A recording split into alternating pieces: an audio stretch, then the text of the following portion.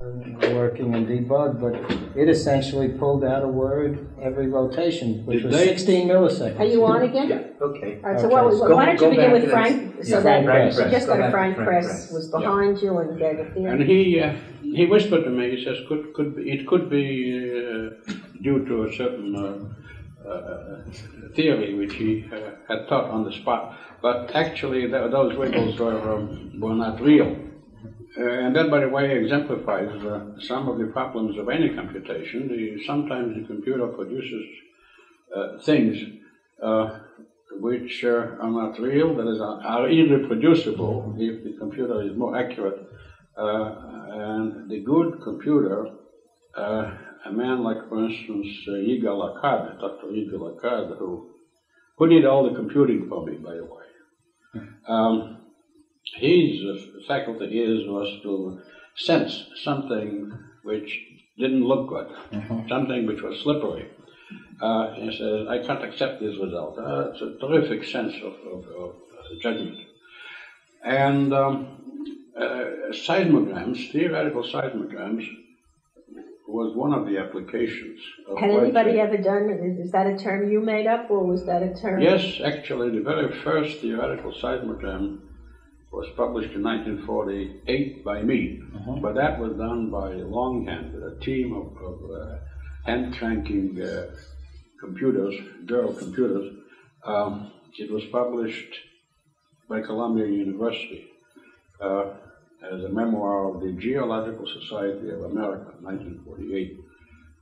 And when that memoir fell into the hands of the Russians, after a while, they immediately translated it into Russian, and it was in 1964, the first time I came to Moscow, that the young man who met me at the airport said, "Here is your book." I didn't know of its existence. So I walked around with the book during a week. We spent a week in, this was 64, much later. Walked around in Moscow, and finally I asked, called a taxi, and I say, take me to the publishing house, Nauka, which published this book. And I came in there, I say, I want royalties. Royalties, I want to see the director. After a long wait, somebody came out, and took me to the office, in which was sitting one man, didn't say a word, he said, sit down, and I sat down. Later came in a man who started talking. And my conclusion was they don't talk unless there's a witness. So, and this was an engineer who graduated from the Leningrad electronic engineering department, a well-known school at that time. He spoke English well, and he explained to me that Russia is not in the habit of paying royalties. In exceptional occasions, they do so. And if I insist, and I file an application, he will see that this is discussed by the proper committee. So I say, give me paper. And right there and then, I wrote out in English that I require royalties for this book. And I asked him, will you please check that I identify the book properly? He did. This was in May 1964. Late in August, I received a letter in Russian. Your application for royalties. Oh, by the way, he tried to discourage me. He says, you know, even if we do give you royalties, they will be in rubles, and you can only use them in this country. So I say, I would like to have a charge account in one of the banks in Moscow. So the letter said that your application was considered, and the judgment is in the negative, because the accounts of this book have been closed. I asked the lawyer whether this is a legal argument. He said, no, not at all. Well, anyway, I drifted from Weizac. Anyhow, you call it, I see, okay. You're saying that term got international recognition, even in Russia. Just theoretical seismograph. Oh, yeah. Oh, yeah. Well, I may come back to it tomorrow when we discuss the golem. Yeah. Because for the first time, the first product of Golem, this was in May 1964, was a theoretical seismogram, which the first thing that he produced was a paper which I presented at later in Leningrad, a week later. Going back to Weizac, seismograms, and then another activity was the nature of the Earth, physical constitution of the Earth, especially how the Earth reacts if you hit it. Now, poor Earth is hit by earthquakes many times each day, but it gives records, ground vibrates, but it gives little information about its real nature. For the first time that the Earth started talking about itself was in 1960, when there was the great Chilean earthquake. And the records that were recorded by Frank Press, Louis Schlichter, in fact, by Marussi in Trieste, all over the world, showed the natural frequencies of the Earth, how the blow was so strong that the Earth deformed itself into a football shape and kept on oscillating. And we had spent, 1955, we had spent 5 years figuring out what would happen if such a big blow was received by the Earth. That is, we figured out the natural frequencies or the spectrum of the globe of the Earth. And in the summer of 1960, there was an international conference in geophysics in Helsinki, in Finland. We came there, and Frank Press, Louis Schlichter especially, came with records of the observed spectrum of the earthquake which happened a couple of months earlier from the Chilean earthquake. And we presented our theoretical values, and they presented their experimental values, and the agreement was very good. That was one activity. At the same conference, and you did that in 55 or 56? This was in 1960. So you did that on the Golem or on the Weizac? No, Weizac. Golem. On Weizac. On Weizac. And at the same time, Golem didn't show up till 1964. The first thing I did on the Golem, I published I spoke about in Leningrad in 1964, 4 years later. The other thing we did was to figure out the tides in the world oceans, not just at one particular station on the coast, like Boston or San Francisco, but everywhere. And every coastal station in the whole world, a task which was formulated by the French mathematician Marquis de Laplace, in 1775, and this was literally approaching 200 years since he formulated, he set down equations saying that if you can solve these equations, and if you know the topography of the ocean, which is important, the depth of the ocean varies from point to point, if you know the coastal shape and the topography of the ocean, then you can figure out what the tide should be. And we tried it. By 1960, Dishon and I presented a paper at the same conference in which we announced that we have shown that the solution of this problem is feasible. We didn't produce a final solution.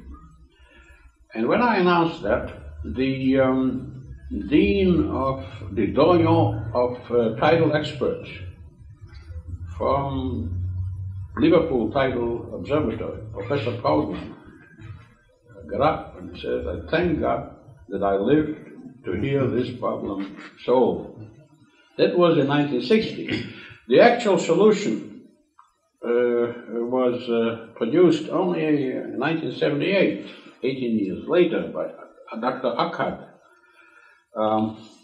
And that was solved mainly on the Golem. The agreement in the final solution in 1978 was satisfactory. So, may I go back to what Jerry said, that when he came, there was a party in my house and people were skeptical about the computer. Actively skeptical, yeah. Actively skeptical. And when the party wasn't in your house, it was even worse. Yeah. Now, as far as I remember, you mentioned a name, that was Professor Sidney Goldstein, who came from Cambridge and took on a job in the Technion after World War II. He took on a job as the head of the aeronautics department, and later became president of the Technion. He now lives in Belmont, retired.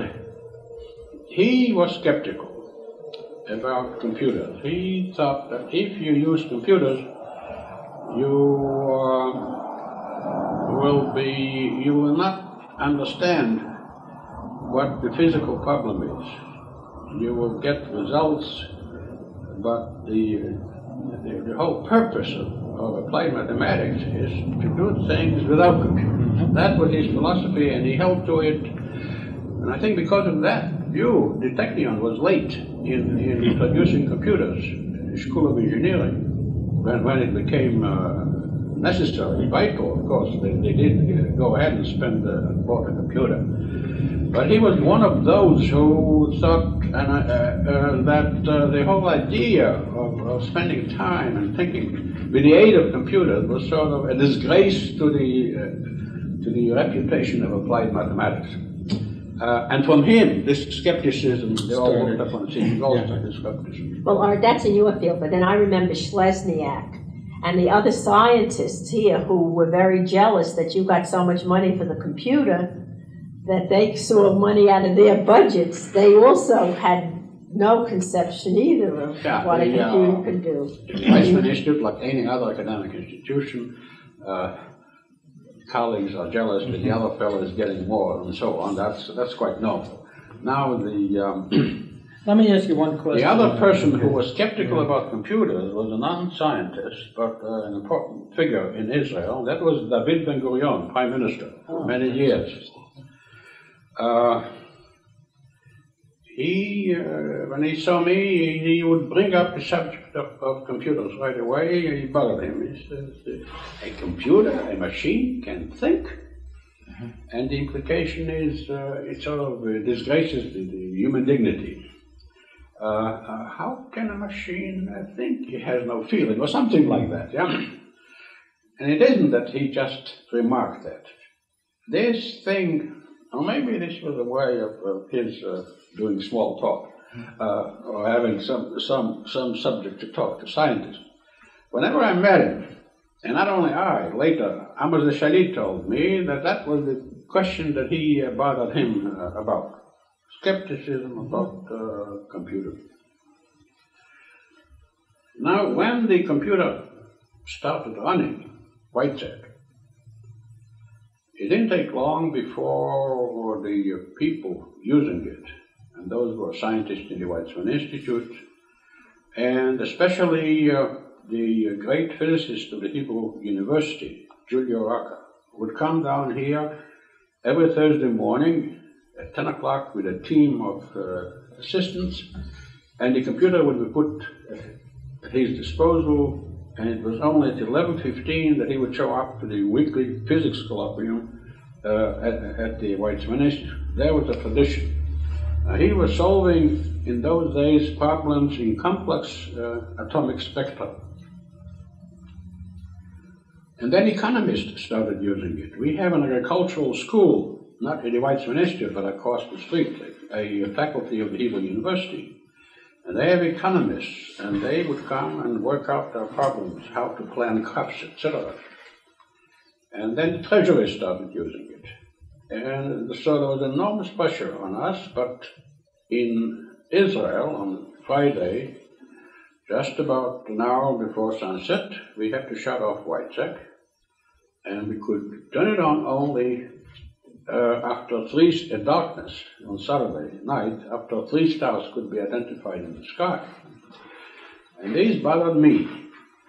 And I started exploring what would be the attitude if we activated Weizac over the weekend, because stopping it in those days, it isn't just the time lost, but getting the thing warmed up and stuff. Usually, by stopping it and warming it up, something went wrong. It was bad for its health. That's right. I had that in mind, and it got around that I'm considering operating the computer on Saturday, at which time Peter Rabinovich came over to me, he said, if you do that, I will draw the consequences. And the same Abiyaz Frankl, I remember, afterwards walked in pale, and he said, I hear you're going to operate a computer on Saturday. Well, without me, I will leave you. Then... That wasn't Zvi, that was Abiyaz Frankl. Yeah, he told us about it too. Yeah, go ahead. Yeah. Oh, we had a little bit, but go ahead. He didn't tell us the same way you're telling me. I sensed he didn't say he was going to say that. No, I saw the difficulty. Yeah. Then the Polish government started letting out Jews from Poland, allowed them to emigrate to Israel, and they were coming in considerable numbers. The Jewish agency would offer the Weizmann Institute to pay the salary of a new scientist for about 3 years, of temporary appointment, in order to allow these people to get adjusted. And so there was a format like that. People would come in with a yellow sheet, the name is stated from the agency, and I would sit and we took some of them. One day a man comes in, Frankowski, the name is, he looked blonde, and I say, he's a mathematician. He says, I studied mathematics in Warsaw, and then I was sent on a fellowship to Moscow. I say, could you operate the computer? This is not doing computing. But was he Jewish? Just a minute. Okay. Frankowski, huh? Yeah. Could you operate it? So I say, you have a job. And he worked for some time. But his appearance, very blonde. So the next day I looked up the yellow sheet he gave me, and I see his first name is Krzysztof. I mean, Krzysztof is what I pronounce it, but it was spelled in Polish, and the Polish can pack in a name like Krzysztof about a dozen Z's. Krzysztof or something like that. Yeah? So I have a Krzysztof on my staff. So I call in after some time Frankowski and I say, could you operate the computer for 26 hours, 27 hours, from sunset on Friday until, just be alone, there will be nobody around you, you stand there and operate Weizac. He says, yes, of course. When I was a student, I worked in a factory, 48 hours in succession. So I say, if you do this 26 hours a week instead of 48, then the rest of the week you don't have to do anything. He said, that would be fun. So then I call in this Peter Rabinovich, the chief programmer, the one who gave us courses on programming. And I say, go to the rabbi of Rehoveth, Rabbi Meltzer, and tell him that I am asking him to send me 3 elderly people who for 8.5 hours will get a week's salary. And their job will be to come at sunset, the 3 shifts, to come at sunset to our computer and sit in the room and watch that no Jew enters it. Peter Rabinovich came back and he says, yes, Rabbi is gladly send you 3 people. So on the first day, the idea was, of course, if I came in, or any other one came in, of course, the religious people could say we are operating a computer on Saturday.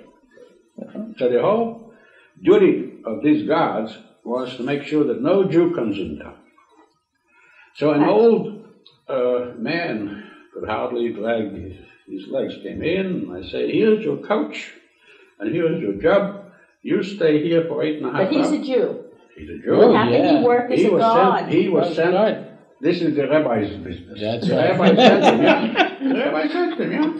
And Contradictory. your duty is until your pal will come in 8.5 hours later, and your duty is to see that no Jew works. So, and of course, I wanted to see what was happening. What happens if Frankowski collapses? I was worried about it. Or he wants to get a drink of water. The guards could bring him, of course. When I saw 3 stars, I ran to the computer and I said, Frankowski, are you still alive? Yes, it went off. And so it went. We were operating the computer on Saturdays. Then we have a union of guards at the Weizmann Institute. They receive a telephone call. They want the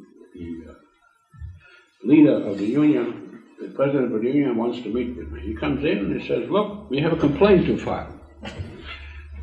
We hear that what is considered in our eyes a soft job has become available at the Weizmann Institute. You go ahead and you call in outsiders without consulting our union. It's against our contract. A job like this, where you don't have to walk in the rain, you sit inside all the time. It's on Saturday where you get paid double or triple. He says that is a good thing for us. So I told him I will give you an answer. Then I started thinking and I said, this may not be such a bad development. And I call in the same Pini Rabinovich and I say, the union of guards was here. I don't know anything about labor relations. Maybe you talk to him. So Pini talked to him and he realized that, and it didn't take long before our own guards took over. And when that happened, I could feel free to come in, and after a while the opposition of the religious people sort of faded out because they had it all in their hands. I did what they wanted. I used the man that the rabbi of the city sent. So what else could I do? And it was accepted. They didn't like it, but they wouldn't come in, of course. Yeah. But then people in Jerusalem in the treasury heard about it, and whenever Friday morning I would sit and tell them would ring, can you give me a couple of hours of computing over the weekend? Because over the weekend the demand was small.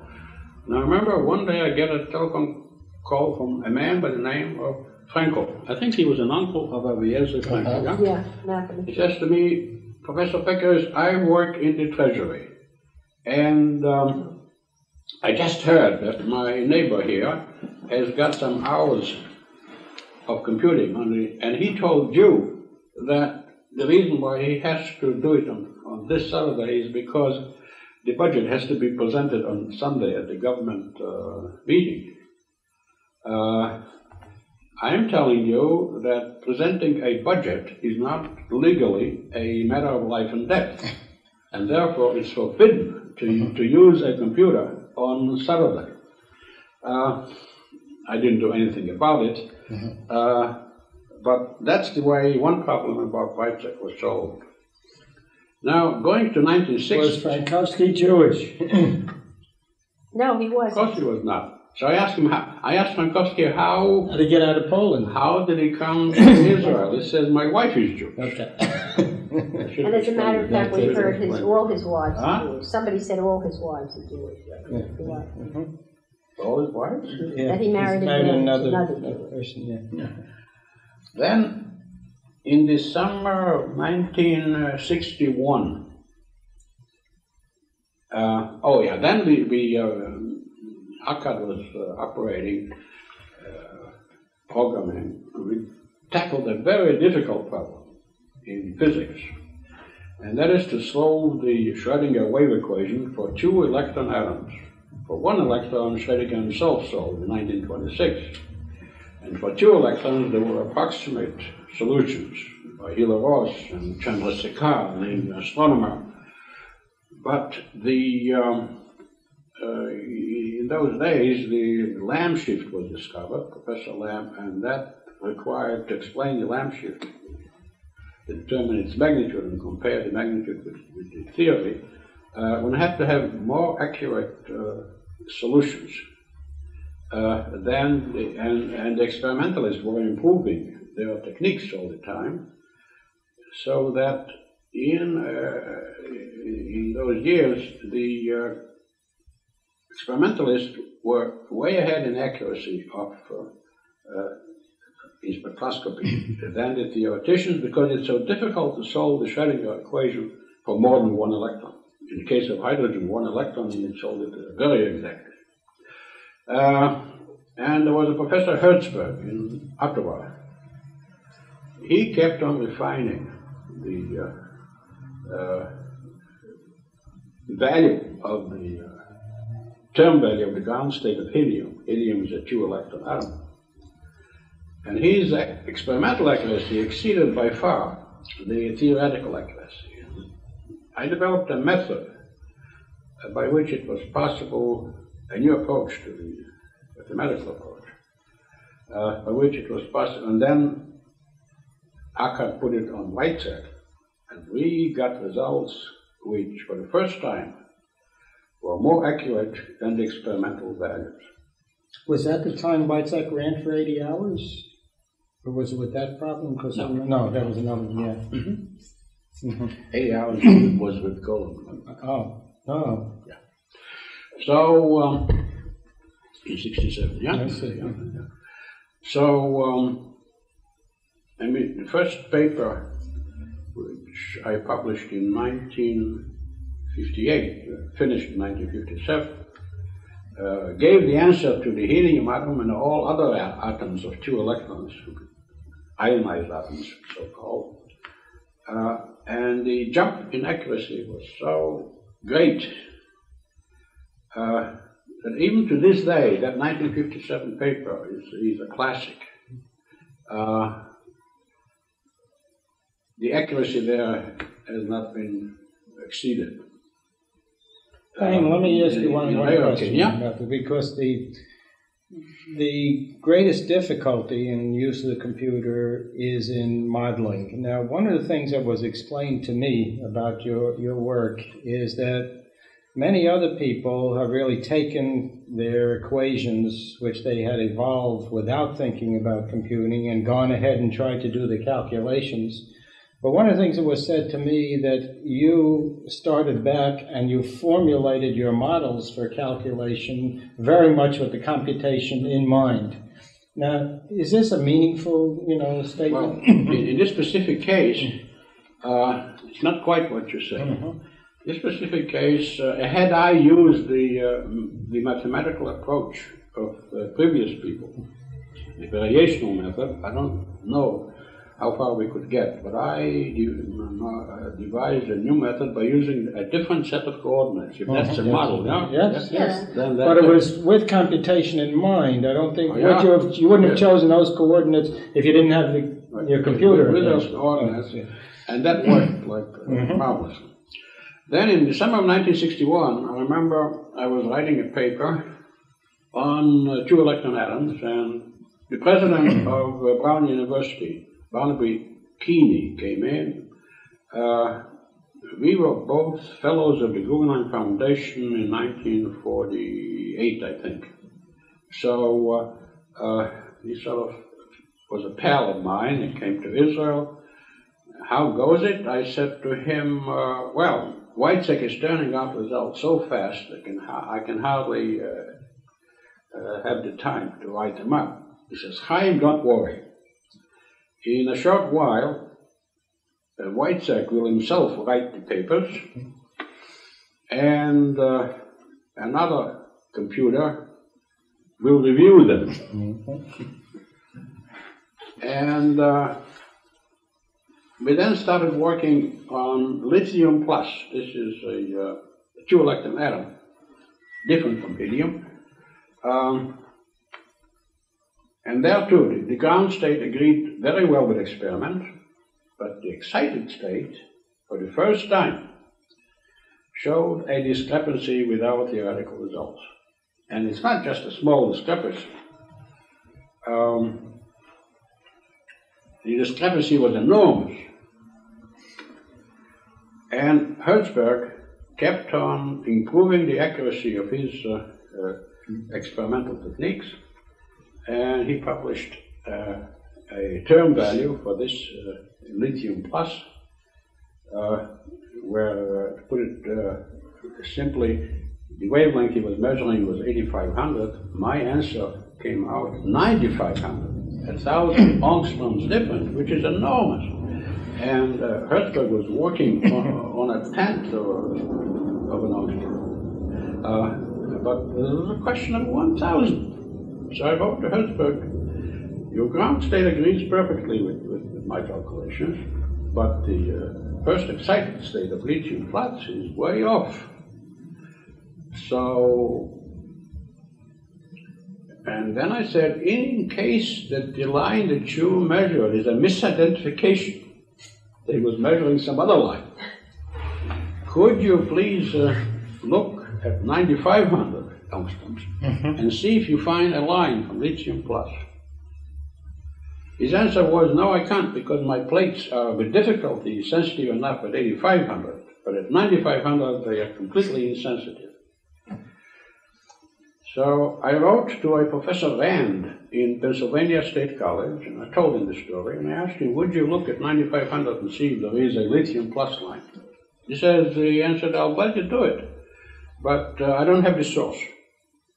I reported to Herzberg, and I dictated a letter one evening to Herzberg in Ottawa, saying, will you please send your source from Ottawa to Professor Rand at Pennsylvania State College, who is going to measure this line. Next morning I came, I read this letter, and I decided that matters are getting out of hand.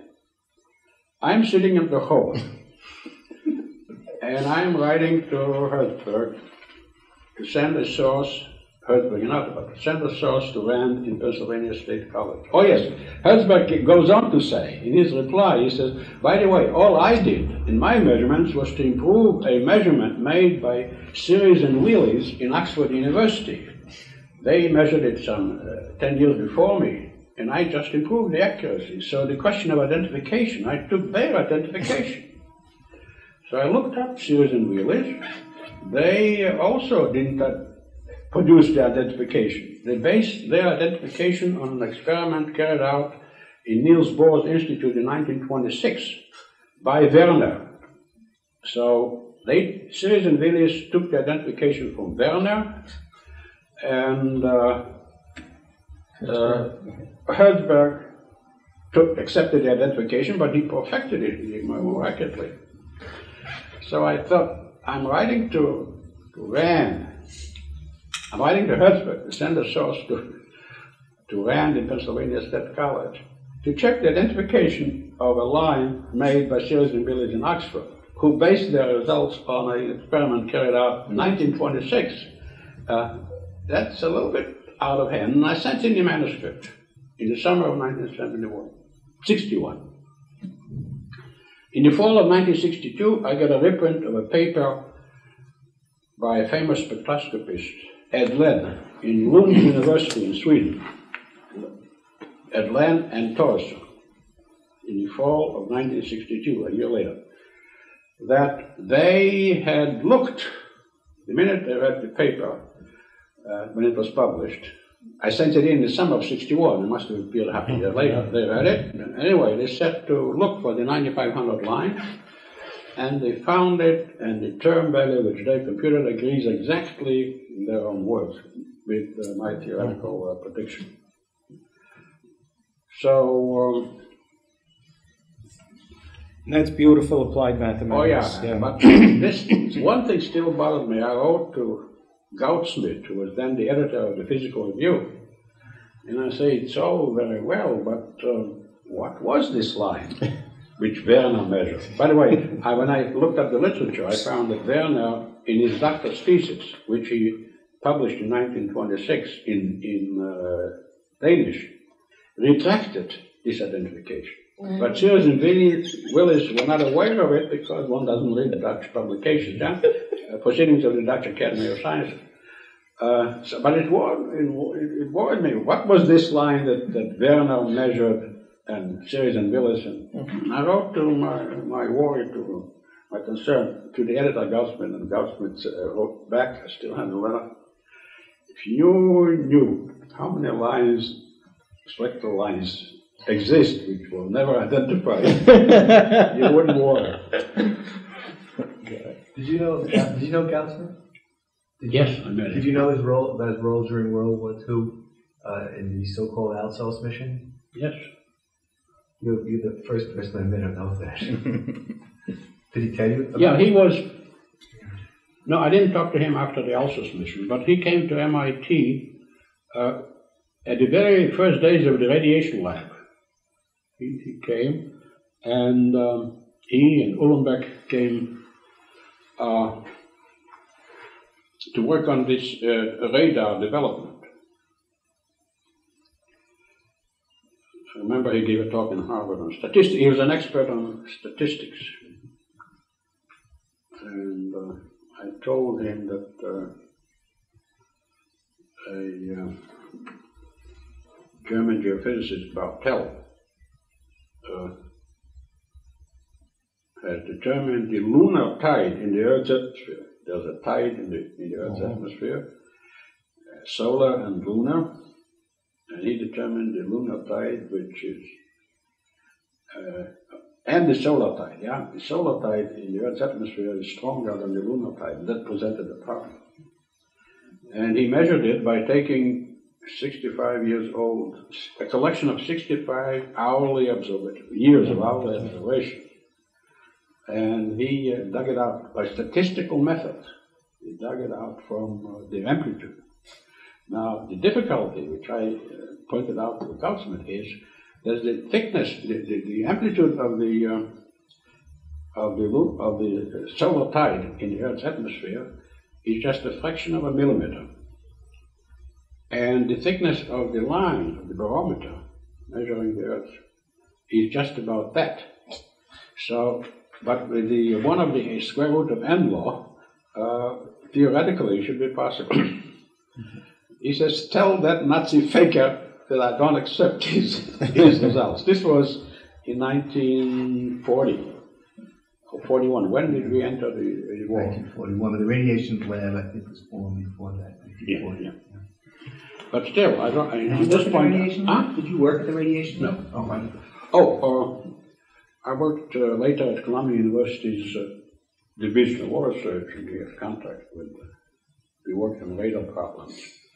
You worked on radar problems? Well, how the atmosphere affects radar propagation. At lunch, you were telling me about. Might as well go back a little bit because we don't have anything on tape. You said you entered MIT in 1926, and we never got to you graduating and what you did between 1926 and the war. So why don't you just go over that? Oh, I entered in 1926. I graduated from high school in Hebrew High School in Kaunas, capital of Lithuania, in 1924. Then I spent 2 years as a public school teacher and collected enough money to go to the States. And I wrote to my uncle, Max Baker, in Springfield, Massachusetts. I sent him an application to be admitted to School of Engineering in Boston. From there, the village where I was, my uncle was near Springfield, near Boston. There was a Boston University, so I wrote to the Department of Engineering at Boston University. Boston University at that time didn't have any engineering school, so they sent over my application to MIT. And I got a letter from MIT. I didn't know the existence of MIT, saying, if you want to be admitted to MIT, then you have to, we don't admit students without entrance examinations. That was true then. You have to take exams. We'll be glad to give you an examination if you come to us and take the exam, or go to Geneva, where we hold examinations to foreign students every year. So I wrote back, I just spent 2 years collecting money for a ticket. I cannot go neither to the United States nor to Geneva, but there is an American consul in Kaunas, capital of Lithuania. Send your questionnaire your examination papers, send it to the consul, and tell him this is going to be a secret thing. He would open the envelope in my presence, and he would sit while I answered the questions, and he would close it and send it back. And that's what happened. And I was admitted to MIT in 1926. You learned English in Estonia? What? You learned English In Lithuania. in Lithuania. Where'd you learn Where'd you English? learn? The letter wasn't in Lithuania. In one of the villages where I taught 1 year, there was a copy of the Saturday Evening Post, one of the issues. And somebody also had a Yiddish English dictionary. So I started learning English from that. I studied Western stories. I remember the whole thing was so strange. I dug it out.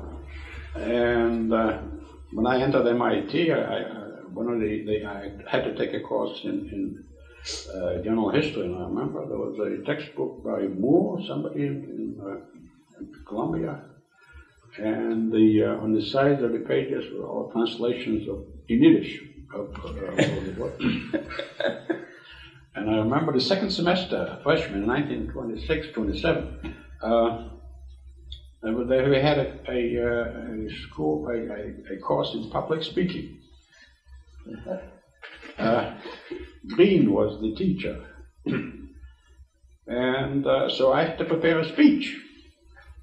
And I remember my speech was Tolstoy, Freud, and Dostoevsky. At MIT. At MIT. Yeah. I come with a prepared speech. And my classmates come, and one man gets up and he says,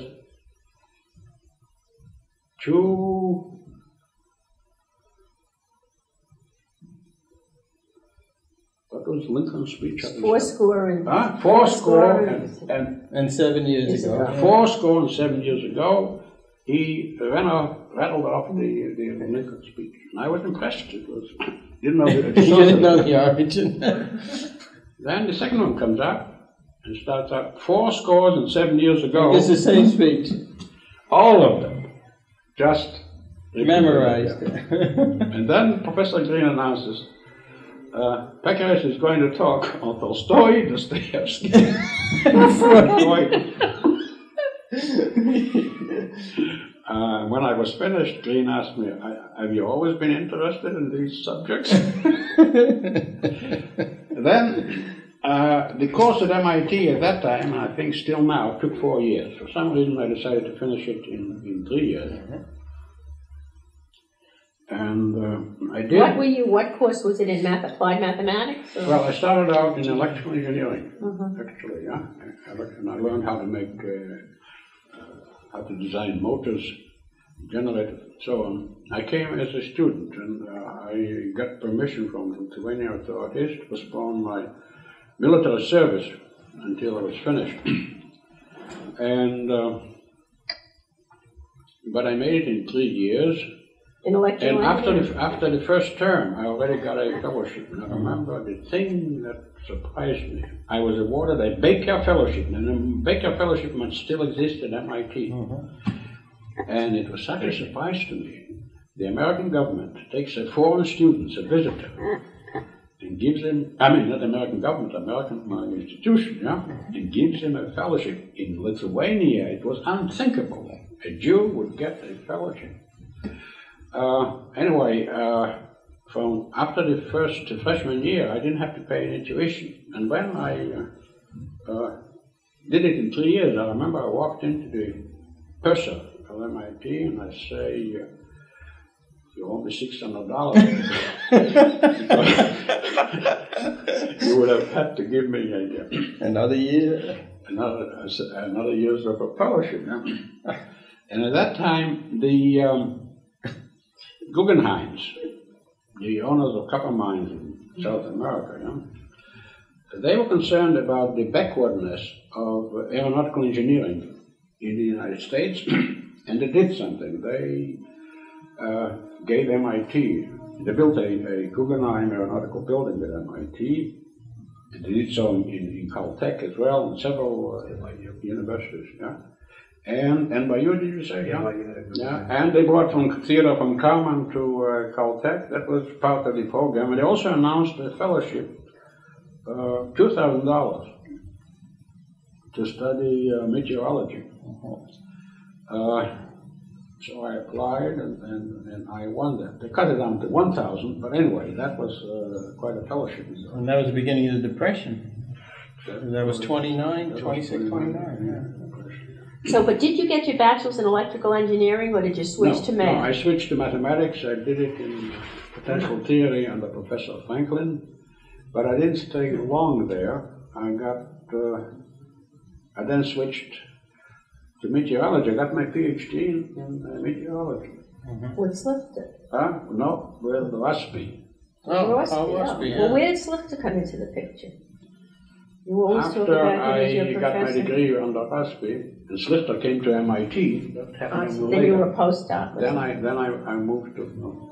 I see. Yeah. And I remember when I finished after the third year, I still had, they gave a course in economics, X31 and X32. I took X31. I remember a Yankee professor, forget his name.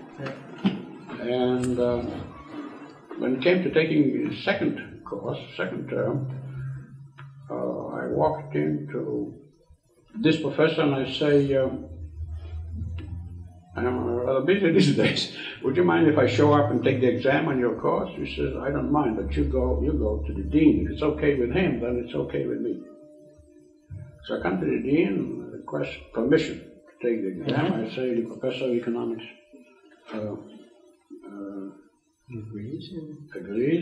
And he says, what is the reason that you don't want to take the course? Why not take the course? I say, I would have to pay for tuition or something like that. He says, what is your name? He says, Pekeris. Name sounds familiar. Didn't you just get a $1,000 fellowship? You got caught. Did he let you do it? Did he agree? No. I had to appear and register. And take the course and go through all Now, that. during my third year, there was a professor of steam engineering, and he gave me a part-time job correcting his papers, his examination papers. That was my income. And I would sit over the weekend and correct all the exams. And then I asked him to give me a letter to the immigration authorities in Canada, saying that I worked as his assistant for 2 years. It's true. I worked as his assistant. So I left the United States, across the border to Canada. I appeared before the consul in Montreal, and I said, I want a visa under, you had to wait for your quota normally, yeah? And that would have meant... You quoted to come back to the United States. Yeah. First of all, you have to leave the country, which I did. I was in Canada. But the I had a Lithuanian passport. With a Lithuanian passport, the quota was occupied for 10 years or something like that.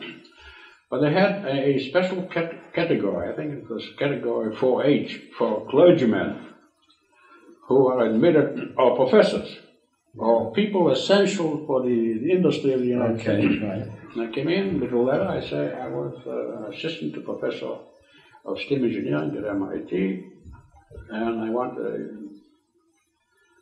he smiled and gave me a visa. That's the way I came in. Yeah. Otherwise, I would have to go back to Lithuania and serve in the army and God knows. And what did you do during the 30s before? Where did you work? There was the Rockefeller Foundation had an educational fund, and in 1936 I won a Rockefeller Fellowship.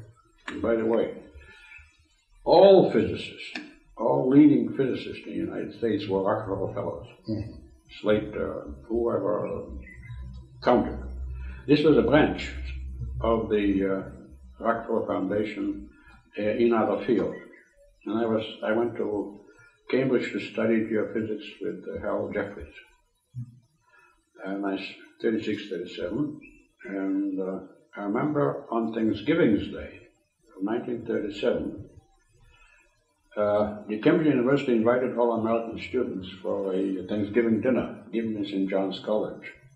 And each guest had a important person to entertain him. My entertainer was Sir Arthur Eddington. He, being a Quaker, started telling the stories. Anyway, but it was rather nice. One of the students at that time was the son of Millikan, who I think was a professor at MIT in economics, Yes, right? Yeah, he was one of the founders of the political science. Yeah. And I got into the spirit of Cambridge. There was a problem of why the solar tide in the atmosphere is bigger than the lunar. Just the opposite of what it is in the ocean, you know? And there was suspicion that the atmosphere may have a frequency. Maybe it's a case of resonance with the solar tide, which is a different period from the lunar tide. There was a controversy going on between Chapman, a member of John's College in Cambridge, but teaching at Imperial College, and Sir Geoffrey Taylor, who was a professor at Cavendish Laboratory. Great animation. Now, these people get together once a month where they drink and festive dinner. They certainly have plenty of occasion to meet. But they were writing papers against each other in the Proceedings of the Royal Society. And I came there, and I established contact with Chapman. I used to come there quite often. And I found an answer that both are right, that the atmosphere... Oh yeah, the argument of J.I. Taylor was that the Krakatoa explosion, which threw a lot of dust into the air, that the wave from there, one of the beautiful papers which J.I. Taylor wrote, the wave from there propagated in such speed, showing that the atmosphere has a resonance of 10.5 hours, not 12 hours exactly. So Taylor was against the resonance theory because it has no resonance at 12 hours. Whereas Chapman, who collected the data, he was sure, and I found that if you take into consideration, this was in 1937, where all we knew about the atmospheric structure is what could be reached by balloons or by airplanes, up to 5 kilometers, 8 kilometers. But we never penetrated the stratosphere.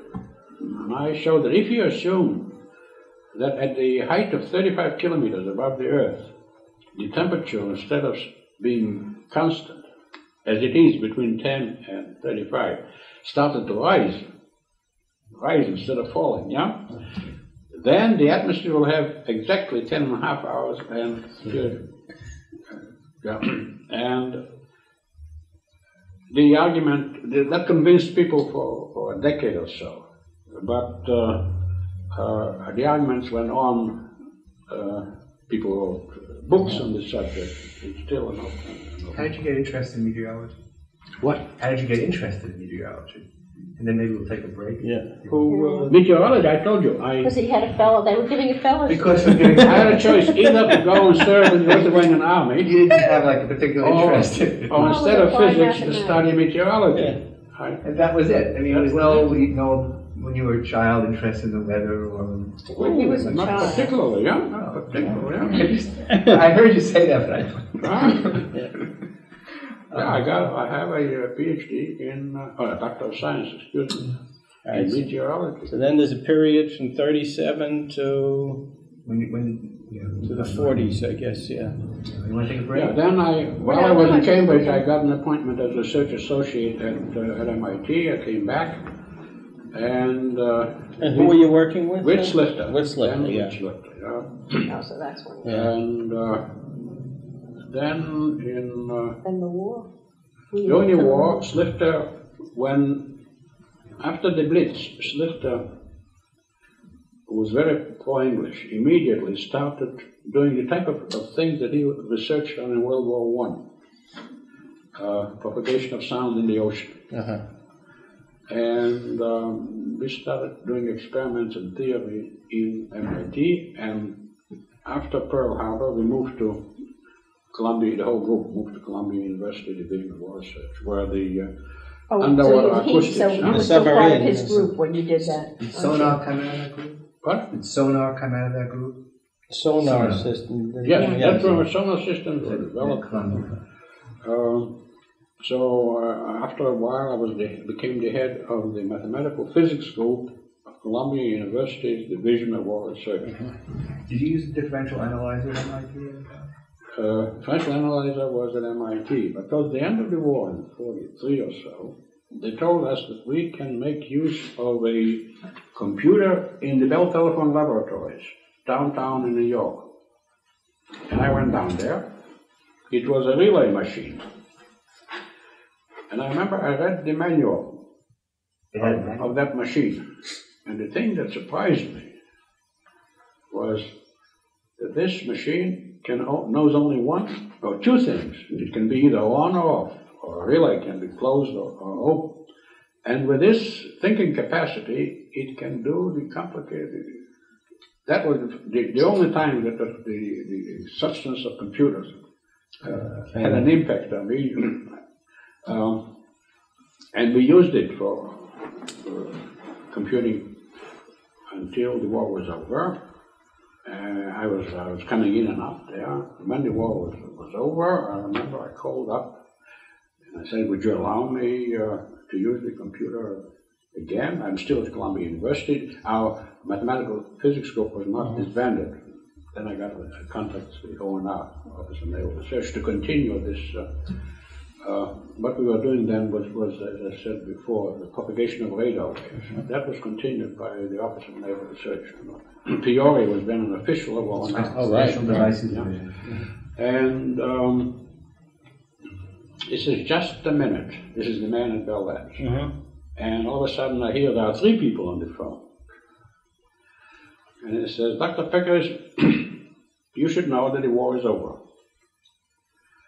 And we operated facilities while the war was on, but now there's a different situation, and we can't do it." So I said, "Would you mind if I just come in for a little while?" He says, "This is sort of a request I was afraid of." The answer is no. Do you recall, Chaim, at that time when with that relay machine, did you take yourself as far as understanding how they did arithmetic, or it wasn't that when you looked at the manual? No. How they did hardware-wise? Yeah? Yes, the relays, how they manage with the ones and zeros to do arithmetic. Well, no. It was enough that they're to working on a binary system. Yeah, that's right. Yeah. But how they do addition and how things like that never. So he's wasn't interested in the computation. Oh, that's right. No, I understand. But sometimes, with people you might have done that once, and then the computer was a tool. Right, of course. No question. But you're intrigued. I notice about you that you remember the simple. Everything you do, you like to break it down into the simplest, and that you could do all of this complicated thing by just. That probably intrigued you. By the time I understand something, it has to be simple. Well, there was this. So you didn't have any reason to use a differential analyzer at MIT or the Columbia didn't have a differential analyzer. They had a difference machine. Yeah. I think I once used the differential analyzer at MIT. One development of it was to solve integral equations with the aid of photography. Photography? Yeah. Oh, yeah. I wrote a paper I solved one problem on one integral equation. I solved on that. Had you met Vannevar Bush or Claude Shannon? What? Did you meet Bush when you were there? Vannevar Bush or Claude Shannon? Vannevar Bush was the star of MIT at that time. He developed that. And I remember the differential analyzer of MIT was an exhibit.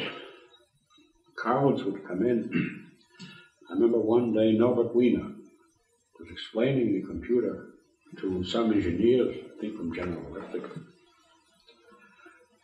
And while he was doing it, he was not a great popularizer, by the way. While he was doing it, I heard one of the engineers say to the other, I bet you if this man were out of MIT, he wouldn't find a job. One thing, given your connections with MIT, Chaim, how come the issue of reproducing the whirlwind computer didn't arise? That was going on roughly the same time.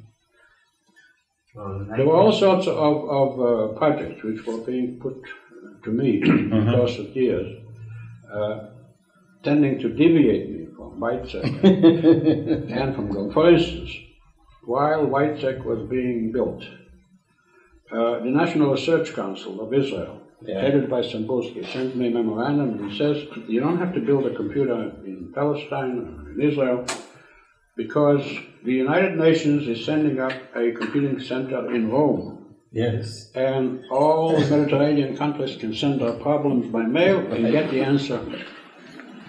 Now, what they had, I think they ordered something called the Mercury. From the Mercury. Ferranti. Huh? Ferranti. That's right, yes. Can you remember the year? No, I don't. Anyway. That's some years later. Huh? That computer did very little actual computation. That's right. But imagine if we gave this up, Yeah. But Whirlwind was about the same stage as... Yeah, but Von Neumann invited him to the Institute. And it's certainly a much more advanced machine. That's right. And When did you Von Neumann was the applied mathematician who wanted a machine, so... I must have come to the Institute for Advanced Study in 1946. Well, I know when I came here in May 46, I came from the Institute for Advanced Study. So at the end of 45. Yeah. The end of 45. Okay, let's see, are there any issues? Well, I think it's clear. May I tell you something about Oppenheimer's connection with the Weizmann Institute? Yeah. Huh? Yeah. Would that Please. fit in? That would Yes, fit in absolutely. very well. Since I was working with von Neumann, Oppenheimer as the director of the Institute for Advanced Study was very polite, like his attitude to other members of von Neumann's group. Yeah. And when asked to become a member of the advisory committee, he accepted that. And my wife and Kitty became friends. In fact, she helped. There was some problem with one of the children. And when in 48 we decided to leave, there was a send-off party in the house of the director. And Kitty burst up, "Why are you going?" And I think Niels Bohr was there. And it was so noisy that Oppenheimer turned to me, Chaim, he said, "What do you say?" So, because it was war. War was going on. And I stupidly said, "I have insurance against personal damage in Palestine," or something like that. But then Niels Bohr took an interest in the Weizmann Institute, accepted an invitation, and he came here for the dedication of the Physics Institute. And he, as a matter of fact, he stayed 2 weeks in my house. When was that? In 1957. Okay. Then he came another time, and he stayed in my house again, became friends, and I learned to understand his talk. Yes. And of course, not being a physicist, I did remember I was working on Boltzmann's integral equation in statistics, and I remember that Niels Bohr in his doctor's thesis, the theme was, in 1913, the theme was statistical treatment of electrons in a metal. So I asked him, "You remember your doctor's thesis?" That started an avalanche which lasted for 2 weeks. He remembered everything, and he was explaining it to me. It took me some time to understood that. And then he told me about his experiences with the atomic bomb and his letter to Churchill, which he showed me and all that. And when Heisenberg's autobiography came out, I thought if I, at that time, when Niels Bohr was in my house, if I had written down whatever, because Heisenberg goes ahead and writes pages upon pages, what Niels Bohr said to him in 1937. And I was wondering, how could Heisenberg remember what Niels Bohr said? If I had written that down, that would have been worthwhile. But going back to Oppenheimer, when Oppenheimer heard that Niels Bohr came to the Weizmann Institute, then and only then did he start a personal interest in the Weizmann Institute. And I remember his last visit here, I think in the spring of 1966. He was a member of the board. And I remember at one meeting, he came twice or three times. In one meeting there was a discussion to sell some land which we had across the railway here, railway tracks, to an industrial city, Rehoveth Industrial Park. It was a board meeting, Everybody raised their hands for it, except him. He was objected to selling institute property to an outsider. In 1966, I was sitting next to him for most of the meals here in San Martin, and I noticed that food is given to him, he hardly touches it. He hardly ate. And before he left, he says, I'm coming to New York, and I don't go directly to Princeton in New York. I get a checkup, my regular checkup at the New York hospital. I didn't know, neither did he know at that time that he was very fatally sick, something in his stomach. And I remember there was a Friday evening, he was at Weizgold's house. He was a bit bored. With one lady VIP who was put next to him. And as he walked out, we passed my house. I took him from President's house, now occupied by Michael Seller. I took him to San Martin. He passed my house. He says, well, gone are the days when we had dinner in your house with Niels Bohr. So, if it weren't for Niels Bohr, I wonder whether he would have accepted membership as a governor. Well, it has nothing to do with the history of community. It's interesting. So let's finish by it. What would have happened, do you think, if you would have had a computer 5 years later, or you would have bought a commercial computer in the early 60s when you... Many say that when the IBM computer would have eventually come here, as it did. So, do you think somebody else would have solved certainly the problems my first? work would not have developed the way it did. And you had dreams of the computer industry starting here too. I mean, you hoped that. In a sense, I had a private computer. I was the man who handed out time. Now, one of the benefits of running a computer, in fact, the only computer in the country, one of the benefits was when something went wrong and a customer couldn't come. That was my your machine. Did it have any effect on the Israeli? What? Did it have any effect on the Israeli computer industry that later developed? Well, everybody, the contact with computers, they got at Weizac. Did it have any effect on the computer industry? Yes, it familiarized people with the use of it.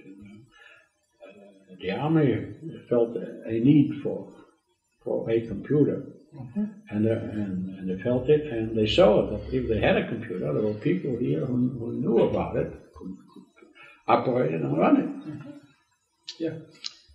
We had spent a lot of time. Now here there are 3 Israel comes in.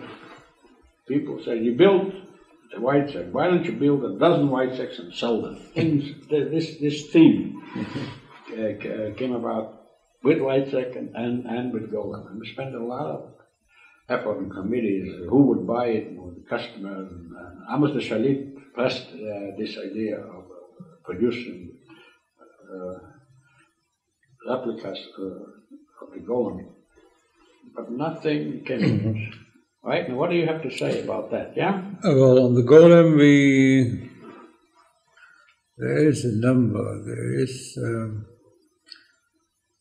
Shmuel said if we get 6, I believe it was 6 or 5 Orders. then we will build them, golems. And we got only 1 or 2. And that was that. The market didn't respond. They really. And you wouldn't have been able to do it competitively, I don't think. Just as the same way now, you can't. The United States can't compete with Japan because it's another whole ball of wax to produce something, and documentation and everything is a product. I don't know. And I don't know if you could have done it for the right price. We wouldn't have made that much 60s. profit. We wouldn't have made any 64. profit. We were willing to sell at cost price, really. The prices that Shmuel figured were really cost prices. No, there were 2, I think. But there is of course all this maintenance support, programming support, and all this IBM promises people to take them by the hand and lead them through this labyrinth. We might have given people the computer, but they would have to do the work they learn well enough to maintain it and to program it. Thank you. Yeah. Thank you very much. Oh, really? Well, I have to go to town at 7 o'clock and meet somebody. So if you don't want to go for that, would you like to come to, we're going to have lunch with, dinner with Nancy and Moshe Yavne. You're welcome to join us. No, I think I had a heavy lunch today. You didn't even eat. Now, what happens tomorrow? Tomorrow, the Golem people. What time do you know?